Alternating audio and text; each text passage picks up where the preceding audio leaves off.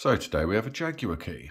So get a good grip, pop it up, grab the key, put the key into that hole there, and just very gently pop it off.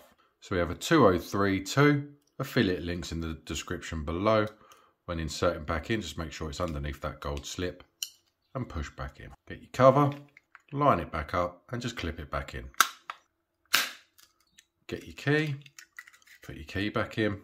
These tabs here slide up, so you just want to make sure that the tabs there are sliding up, which they're not.